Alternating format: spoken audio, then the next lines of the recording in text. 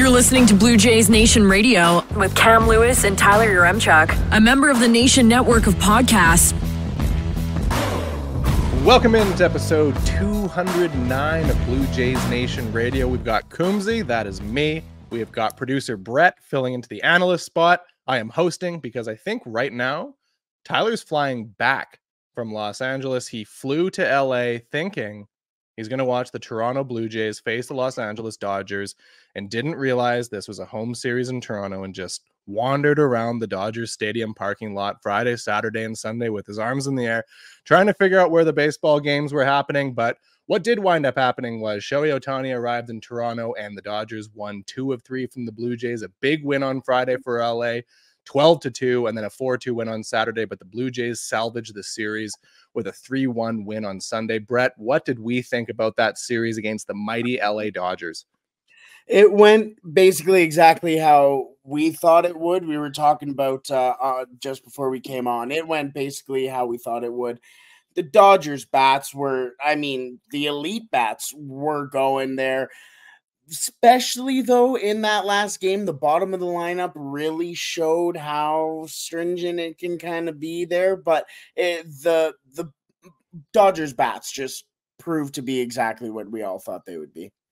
Yeah, it's a difficult top of the order to shut down. You got Mookie Betts leading off with at the end of the first game, at the end of Friday, because he went 2 for 3 in that game. After that game, he had an OPS of 1.130, and then right behind him, Shohei Ohtani, 1,100 OPS at the end of the game on Friday. Of course, in his first at-bat, he's batting second. Top of the first inning, the fans are all booing. Everyone's sitting there remembering those cold, dark winter days when we were sitting there looking at our phone, tracking the flight across the country. You know, the whole saga, fans were excited. Shohei Ohtani is going to be a Blue Jay. Didn't happen, so people are pissed off. They're kind of booing him. Maybe they're kind of booing Ross Atkins. Maybe they're just booing life in general. But as we predicted in the last podcast, we predicted this one perfectly. We all sort of knew this was coming. It really, really, really felt inevitable. In Ohtani's first at bat in Toronto, he launched a solo home run off of Chris Bassett, and the fans were like, what are we doing here? We could have had this guy. Yeah, and it's obviously a ballpark that he hits well in or has hit well in the past. The series not so much, but you did kind of see it. I remember I was in the office when it happened. He hit it, and I just went, he did it. You knew he was going to do it. It was like Houdini getting out of his cuffs. He was like, oh, shocker, he did it. No, it was almost the perfect curtain call for Shohei Ohtani when he's getting all those boos. Is just watch that ball, and that's going to be a souvenir. And that would have been great. It would have been exactly what this Blue Jays lineup needed right about now. Yeah, could you imagine having that nice big left-handed power-hitting bat right in the middle of the lineup? It sure would look real good, but hey, that's life. The Blue Jays didn't sign Shohei Ohtani. What do you think about fans booing him? Like there's on the last podcast, Tyler talked about it, and he got fired up about it. We know he's pissed off about it still, but you're a half and half fan. You're a Blue Jays fan / Dodgers fan, so you got a weird little bias going on. But if you're putting on only your Blue Jays hat and you forget about LA for a second, do you think Blue Jays fans are really justified in booing a guy who showed legitimate interest in signing with them, but then didn't? Is this justified? I do think it's justified. I mean, fan bases are going to feel slighted by the littlest of things. We know that. We've seen it in years past of the little things players will do, and you'll go, oh, I hate this guy forever. Shohei Ohtani, on the other hand, didn't exactly do something tiny. I mean, I remember, again, when we thought we were tracking Shohei Ohtani's plane and, oh my God, he's landing and he's here. There's a press conference that's going to happen at 4, and we're all like, we had merch already ready for this guy, for BJN. Like, it seemed like a foregone conclusion. We were just waiting for the good old wave from the plane and go, wow, he's here, it's done. But I understand it. I also understand that there is an entire plan, not necessarily plan, but there has to, you're a free agent. You're trying to get the most amount of money, the best possible situation as you can in whatever given team that you're in. So if you're And I don't really believe in the whole, oh, he was using the Blue Jays for leverage thing here, because he was given apparently that offer to every other team that was in the running for him. So I do think it was warranted, but I also think it's just a matter of fans being fans and going, that guy was almost a J. That was almost the best J of all time. So I think there's a little bit of a give and take for it too. He had what I thought was probably the right quote to say after, just to kind of feel the like whether he believes what he's saying or not, but he said the right thing, which was fans boo opposing players out of love for their own team. You can feel the love for the game of baseball, and I have a great respect for that. I mean, I think what he's saying is pretty accurate. Like, whether the booing, it probably didn't bother him at all. Maybe it charged him up a little bit, but this is just one of those things in sports that I think is pretty harmless. Like, it's something for fans to care about, something to get them fired up, something to bring them out to a ballpark or the ballpark on a Friday night and get them going. I don't think it's terribly malicious or anything. I think baseball needs more of these sort of little weird rivalries, just different reasons. Like, there's no reason for the Blue Jays and Dodgers to have any rivalry whatsoever, or any sort of beef, or really anything interesting beyond just, you know, the big names in the matchup. But if Blue Jays fans feel they've been slighted by Ohtani because his agent didn't come on Twitter that afternoon and tell everybody that he wasn't actually on the flight, then sure, feel pissed off about it and go ahead, continue to boo him every time you face him. It is what it is. It's just good for the banter. That was our first down of the series. It isn't even really a down. It was more just a thing to talk about, kind of like a funny and interesting thing. The second down I have was Chris Bassitt got lit up pretty badly on Friday. And I mean, as we both know, this is a very good LA Dodgers lineup. So it's not like, you know, Chris Bassitt got lit up by the Colorado Rockies or something like that. But 2 2/3 innings pitched, 7 earned runs on 9 hits, 3 walks, 4 strikeouts, and he also allowed 2 dingers. Chris Bassitt, the hound on the mound, the rubber arm, the innings eater, has a 5.64 ERA for the season. It's been a little bit of a mixed bag. There was some really good starts. Remember the one against the New York Yankees, but then also some difficult ones too. He had a hard time early in the season against Tampa, against Houston, and then here against the Dodgers as well. Is there any cause for concern about Bassitt, or is this just one of those starts against a good team? I don't think there's cause for concern. I don't think concern would be the word that I would use, but I have found with Bassitt that once it starts kind of piling on early, it just kind of keeps going. He was able to recently, not his start against the Jays, but I believe his last one before that. I don't remember which one it was, but had beat up a little early on, and then he got to kind of get into his rhythm a little bit. I think you're going to see that more from Bassitt down the stretch in the season, but it's got to start kind of now if you're going to see some sort of stability from him. I'm not a non-believer in Chris Bassitt.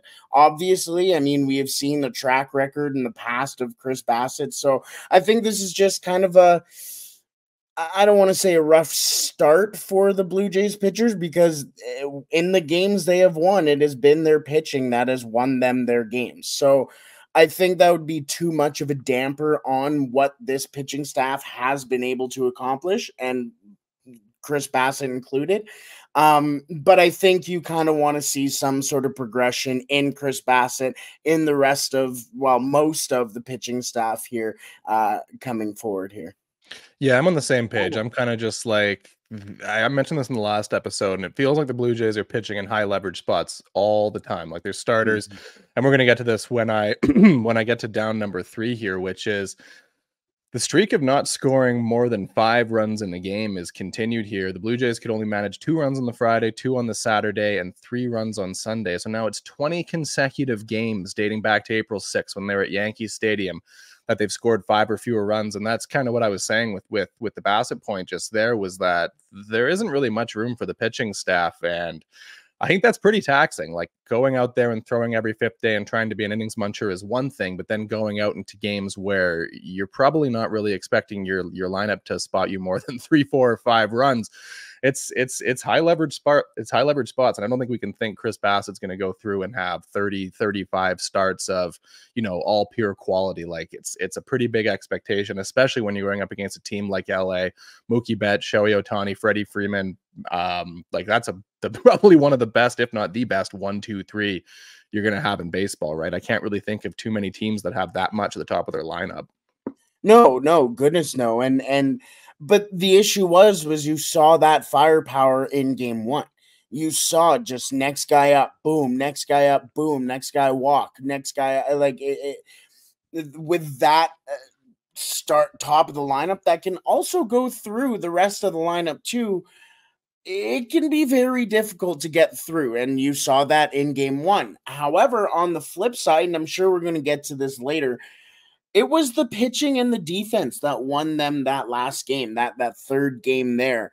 And again, that kind of goes back to what I was saying and along the lines of you can't be too hard on the pitching staff, because when you're going out and beating teams like the LA Dodgers, holding them to a one-run game, you're going to win that most times. But if all three of your runs come out in the first, 3 innings, you're kind of testing the waters a little bit more. I mean, they're lucky that Gavin Lux has been just an absolute shell of his rookie self. He has been awful, and they sent out Michael Busch for the guy, and Michael Busch hit 5 homers in 5 straight games. And they're going, no, trust me, Gavin Lux will be fine.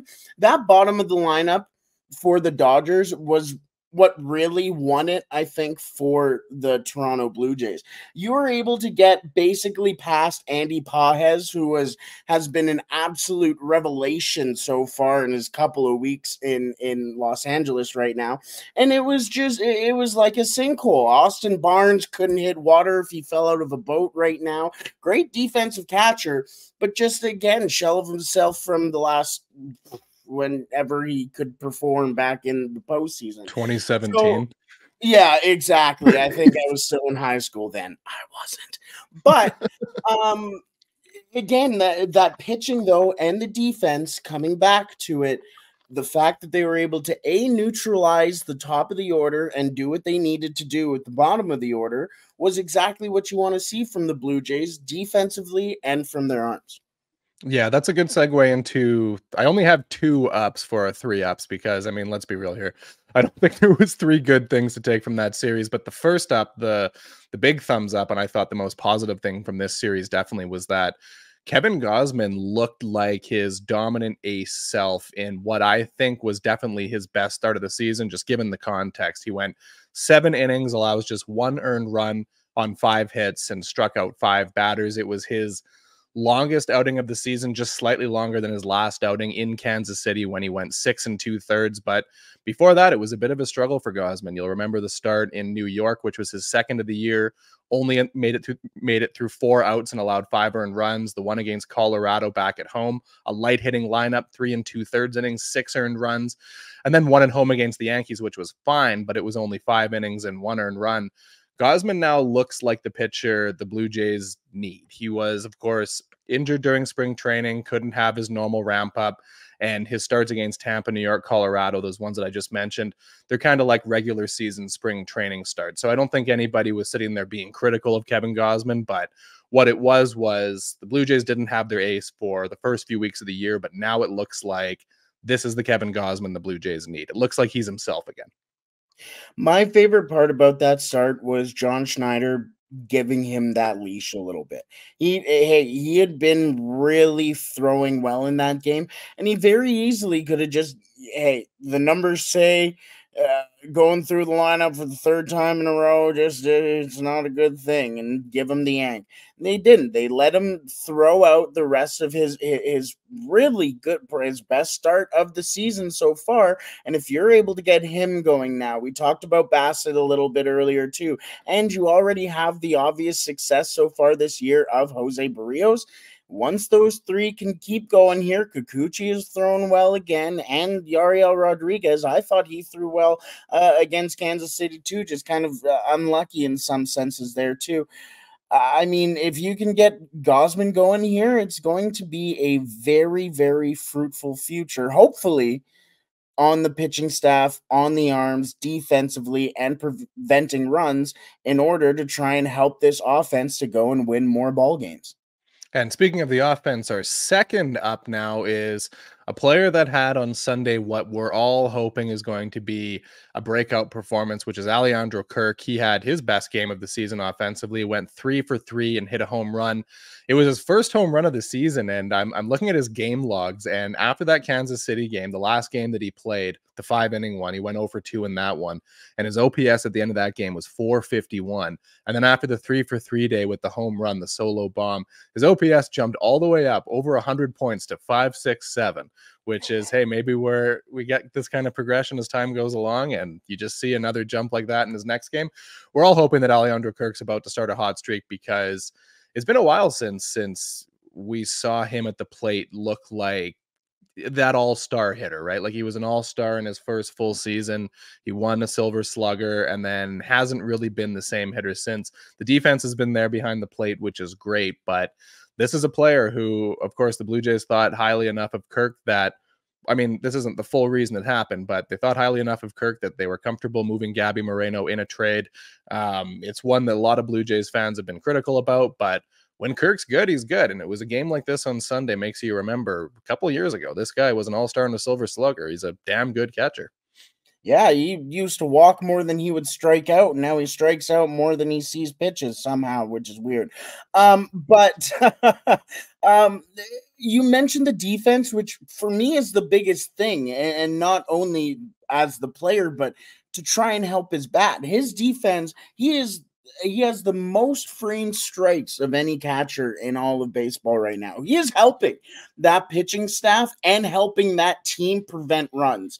Now, on the flip side, you need him to also produce runs at the plate, and which obviously we saw against a really good Dodgers team. Was the pitching situation kind of in the third game? Yeah, sure, that's fair. But to be able to not only get the homer there, but to get on base 3 times, 3 for 3, keep that bat going again. Like, it seems like a weird situation behind the plate, because you want to see Danny Jansen hitting well, but every single time that he kind of gets into some sort of rhythm and really hitting well, he gets hurt. He breaks his wrist somehow on an inside slider that gets away and hits him in the same spot for the 3rd year in a row. Or Alejandro Kirk is ice cold at the plate, and we all sit here and go, yeah, but he did become a dad last year. So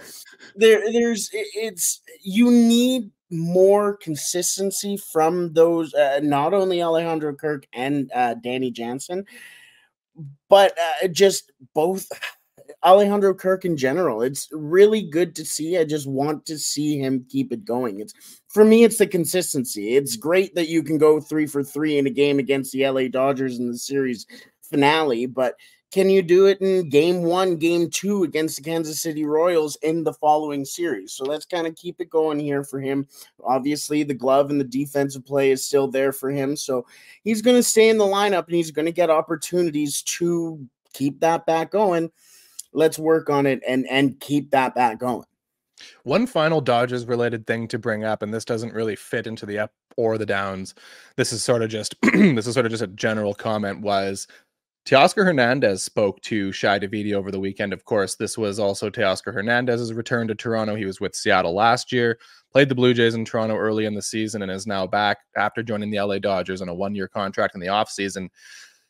He talked to Shai Davidi over the weekend about his free agency, and he said, at the beginning, the Blue Jays said to not forget about him. But obviously, when we exchanged numbers and years and all that stuff, they said they couldn't go that far in terms of length, and that was about it. So basically what this kind of shows is that the Blue Jays had an interest in Teoscar Hernandez, and this was before he wound up signing his 1-year deal with the Dodgers, which was essentially the qualifying offer. The qualifying offer this year, of course, was 1 year and $20.4 million, I think it was. And Teoscar got slightly more than that from LA, but it's all being deferred like Ohtani and the other contracts. So a little bit weird, but given what we saw with the Blue Jays in the offseason, they weren't handing out any long-term contracts. Like, they didn't wind up nailing one of those bigger names like Chapman on the re-signing, or Cody Bellinger, who wound up re-signing with the Cubs.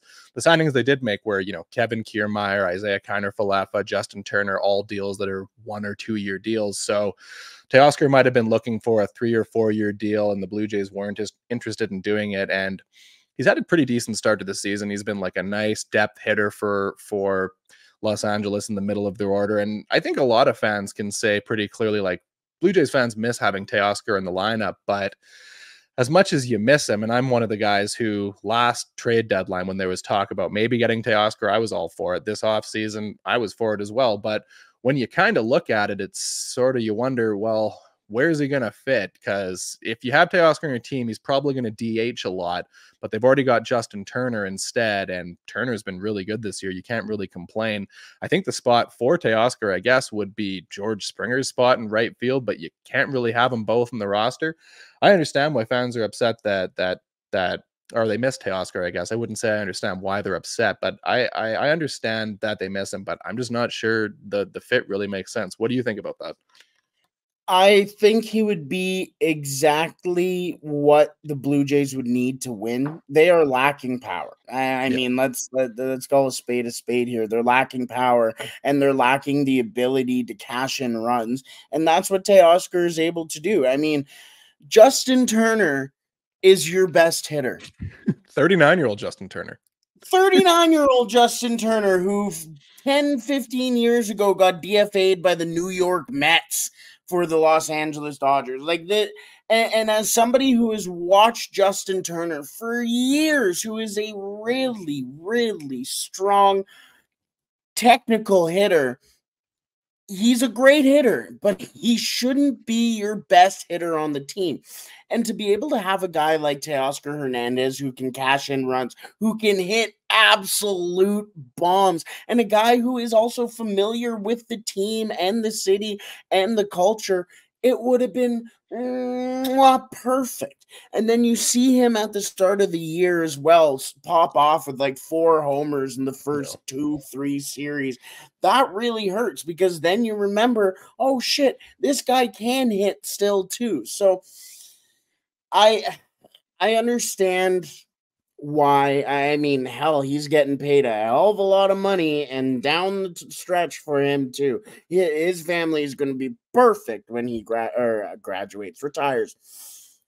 I just really do think the Blue Jays really missed out on not having one more massive hitter, and his name's not Daniel Vogelback. So I really do think the Blue Jays missed on this one. I know there's only so much somewhere you can put him, but I think he's exactly what you need on this team. Especially for the vibes too, right? I mean, feels like he was one of those vibe champions that they had when times were good. But Teoscar Hernandez no longer a Blue Jay. He picked up 3 hits in that series. No home runs though. That is one thing. Just 3 singles. So Teoscar Hernandez, no dingers against the Blue Jays at the Rogers Center. We will take a break now that we have finished talking about the LA Dodgers, and on the second half, we will preview yet another series against the Kansas City Royals, and we will take a look around the American League East. We are back. We are going to take a look around the American League East, which had some really weird, interesting results. The Tampa Bay Rays are now not clearly, it's only 1 game back of the Blue Jays, but they're on their own in last in the American League East. They were swept by the Chicago White Sox this weekend. How does that happen? How does that happen? And you know what? I think the Rays really fooled us at the start of the year. I think Yandy Diaz got into that really hot start for absolutely no reason. But ever since then, I mean, Tampa Bay has battled injuries. We know there are problems with the pitching staff. And the fact that Aaron Savali could potentially be your number 1 pitcher right now is kind of concerning too, arguably. But he's been worse as his starts go on. I was checking his ERA in the last couple of games or his each game that he played the other day. And each game they went up from like a 1.29 to a 1.37 to a 4.2 to a 7 to a 9. Like, that's concerning. And I think that's also kind of what we're seeing in the Rays season is that they're just getting, maybe not worse is the right way to put it. They're not getting the results that we thought they would as we keep going. But B, I just don't see any real stars, I guess, on that team outside of Randy Arozarena. Like, I don't think there's anybody who's really carrying some sort of offense. I mean, Jose Caballero has been really good. He has, I believe, 7 steals off the top of my head this season. He has been really good for them as well. But I mean, that kind of Yandy Diaz has seemed to kind of plateau from where he was off the top of the year. So I'm kind of concerned from what I'm seeing from the Tampa Bay Rays here. I think they might be the real basement dwellers of the AL East this year. They might be. The team that we thought that was going to finish in the basement was the Boston Red Sox, and they are now 16-13 following 2 wins over the Chicago Cubs, one of which was a 17-0 spanking, and then the one on Sunday was a walk-off. So yeah, the Boston Red Sox are now 2 games up on the Toronto Blue Jays. They're in 3rd place in the American League East. The Red Sox are an interesting team because they're dealing with a ton of injuries. I think 3 out of their 5 members of their starting rotation are now on the injured list. Only 2 of their main starters are still there. Some position players are banged up as well. And I saw a rumor that I'm not really sure if it was a rumor, if it was just speculation, but there was a suggestion that the Red Sox might be a nice suitor to sign former Blue Jay and current free agent Brandon Belt to give them a nice big left-handed bat. Maybe. I don't know. The Red Sox are off to a decent start. They're off to, I think, a slightly better start than we would have expected. But I don't know. Maybe Brandon Belt's the answer in Boston. Yeah, well, I think you kind of said it right there. It's a better start than we expected. And on top of that, I mean, they have had injuries on top of injuries on top of injuries on top of injuries. And I could see Brandon Belt getting a shot there. I mean, Tristan Cassis just went down with, I believe he has 2 fractured ribs or cracked ribs, if I'm not mistaken there. And he's going to miss some time. Maybe I'm thinking of Cody Bellinger, but I know he has injured ribs there. It's cool to see, I guess, because you're kind of seeing the depth from them. Sedan Rafaela has been, I'm sure I'm saying that name wrong, but Rafaela has done really well in his first real test, I guess, in the MLB. What's the other name? Wilyer Abreu as well has had a pretty decent first couple of games up here this year for the Red Sox. So they're getting players who can plug in and be productive on this team. And that's what you need. It's funny because it's kind of the polar opposite, not polar opposite, I guess, of what the Blue Jays get, but when Kevin Kiermaier goes down, you call up Addison Barger to go out and play outfield, who's never played an inning of outfield before, and you're like, best of luck, buddy. And you're not getting that production, I guess, from him because you're not putting him in the right situation.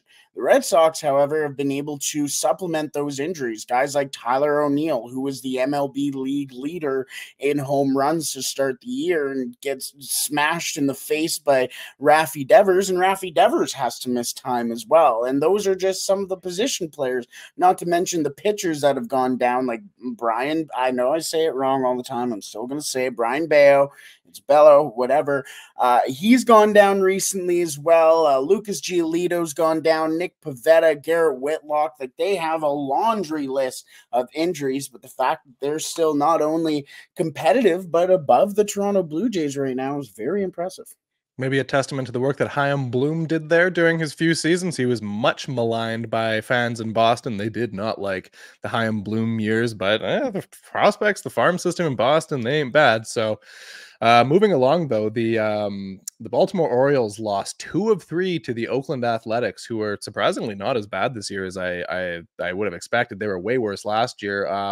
The interesting thing about Baltimore, though, the big story there now is that #1 prospect Jackson Holliday has been sent back down to AAA after 10 games.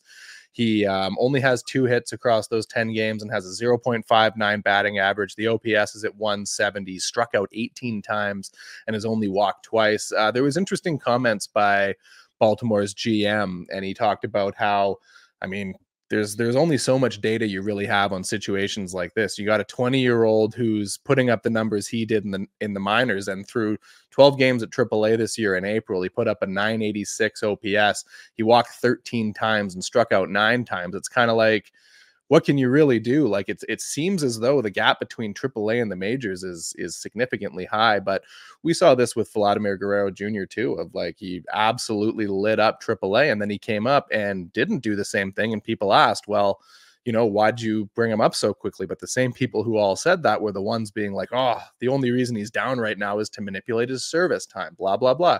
And I mean, you just don't know sometimes. You don't know if a guy's going to kill it in AAA and then come up to the majors, because also consider the other pitching he's going to face. Nobody wants to be the guy who's going to allow the first career home run to some 20-year-old phenom. Nobody wants that. You don't want to be that guy. So I'd bet you that all the opposing pitchers were finding a little bit of an extra gear for Jackson Holliday when he was up.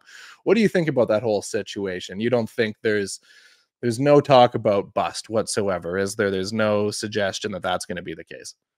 No, I mean, the first thing that comes to mind is that's probably what my batting line would have looked like too if I got called up. I did.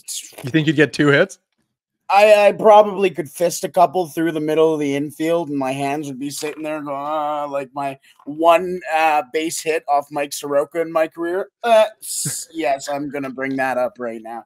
But no, there's no concern, I think, about Jackson Holliday. I mean, he came up with so much fanfare, and I think the big thing, too, that kind of goes against the cause for concern is it's the Baltimore Orioles. I mean, take a look at their entire basically roster, and they're all guys they've drafted. They've brought up Jordan Westberg. They just called up Heston Kjerstad too. Adley Rutschman is arguably the best catcher in baseball. If he's not already, he can be. Colton Cowser's had a fantastic start to the year as well. I mean, I'm missing some. Gunnar Henderson, there we go. I'm missing Gunnar freaking Henderson. I mean, he was a rookie of the year last year. So I'm not concerned about Jackson Holliday. I just think he needs some extra time. And I think the thing that also kind of helped Jackson Holliday at the start of the year was just how good the Norfolk Tides are. Like they seem like the Harlem Globetrotters of minor league baseball right now. You go in there and you're going, oh man, it's this guy, this guy, this guy. Now it's Jackson Holliday. Now it's Kobe Mayo. Like it's a tough team to go up and play against. And I think going into each game at AAA with your chin up high, knowing that your shit don't stink, is kind of pretty easy to do. And then you go into the MLB and you're standing there across from Cutter Crawford, who is just, like you said, he doesn't want to give up the first hit, first homer to a guy. And 18 strikeouts compared to his 9 in AAA is not great, but I think that also gives him the, not advantage, but gives him the experience of seeing major league pitching and being able to adjust from, okay, this was AAA, this was major leagues. I've seen what I've seen from the major leagues. Let's change what I did in the major leagues when I have these extra at-bats in the minor leagues. And so the next time I come up into the major leagues from the minor leagues, I'm just going to keep saying major and minor leagues. When I come back up from the minor leagues to the major leagues, I know what I'm doing and I can make an impact when I come back. So we do think he's going to be back at some point this season. I don't think Jackson Holliday is going to be down in AAA all too long. But moving along to our final American League East opponent, we have the New York Yankees, who won 2 of 3 in Milwaukee. They were walked off on Friday, and then they won back-to-back games by the score of 15-3. The Yankees are now 19-10 on the season, and they're doing really quite well, despite the fact that Aaron Judge hasn't been great this year. He's been fine. He has a 7.77 OPS. We would all take that on Toronto's lineup. But really the only guy who's been doing a lot of the heavy lifting for New York thus far is Juan Soto, who's batting .318, 9.97 OPS. The pitching's been fantastic, despite the fact that there's no Garrett Cole just yet. The New York Yankees, they didn't make the playoffs last year, but they made the big trade in the offseason to get Juan Soto. They're in first in the AL East right now. Do you think they are the team to beat here, or is it still Baltimore? Nah, I think right now it's the New York Yankees. The moves that they made this offseason were obviously very intentional. They wanted to be the best team in the AL East, and they weren't going to do it by having their own homegrown talents like the Baltimore Orioles. They were going to have to go out there, get on the market, and try and compete in that sense with guys off the market. You went and got Juan Soto. We also tend to forget that Trent Grisham was a part of that trade as well. Who was the other? Oh, and Alex Verdugo, former Dodger, of course. How could I forget Alex Verdugo, who centerpiece to the Mookie Betts trade, and he has been fantastic for them too this year. I mean, it's the additions for the Yankees that have been fantastic, and they're without Garrett Cole. Nestor Cortez is keeping the barrel alive, keeping the ship afloat, I guess is what I'm trying to say here. They're just getting contributions from everybody here, and whether or not, you know what, you have the stat. Do you still have the stats in front of you here for the Yankees? Yeah, I can pull them back up. I was looking looking ahead to Kansas City, but I'll pull them back up.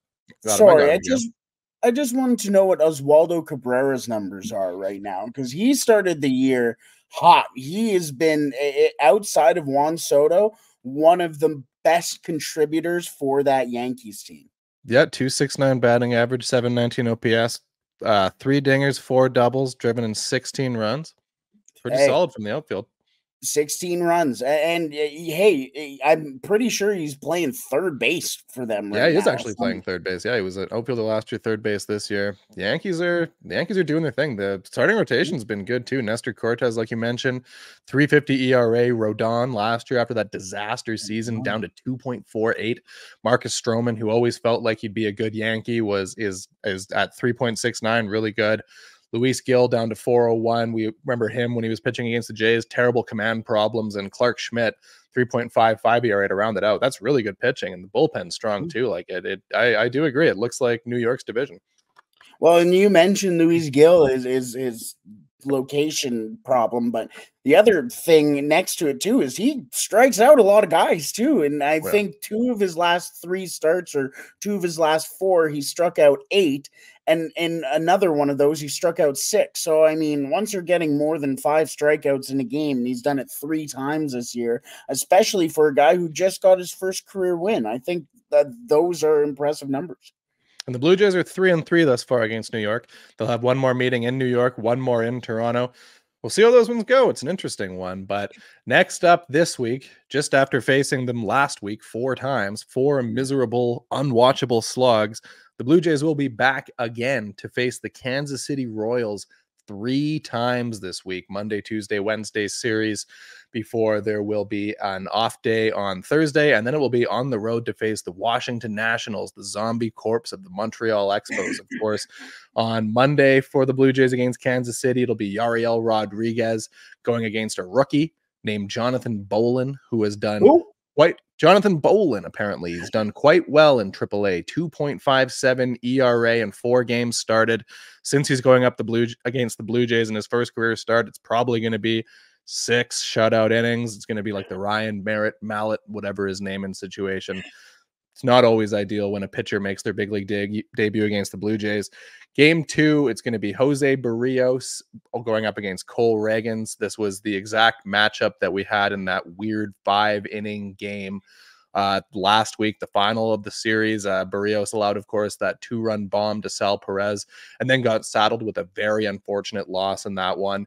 And then the third game in this series will be Chris Bassett, who, as we talked about earlier, just had a rough one against the Dodgers. Hopefully he rebounds against Kansas City. He's going up against Seth Lugo, who the Royals signed in the offseason and is doing very well. He's got a 1.66 ERA through 6 games started, 38 innings pitched in total. The Royals are a team that we kind of got used to for a few years being bad, and I don't think they're bad anymore. I don't know if they're a contending team, if they're going to make the playoffs when it's all said and done, but this isn't a team where you see them on the schedule and you're like, oh yeah, the Royals, there's an easy win, maybe a sweep. This is a team that pitches well. They've got some good hitters. They're not a bad team at all. No, they're not a bad team at all, and kind of similar-ish to the Baltimore Orioles, relatively brought up from their homegrown talent. They're a smaller market that you heard. Oh, they're a smaller market through. It was Bobby Witt Jr. signs his big contract with a smaller market team. But the Royals have always, relatively always, there's been patches where they haven't been, but they've always been a very strong and or difficult out for not only the Blue Jays, but for a lot of teams. And now we're seeing the real growth and development of Bobby Witt Jr.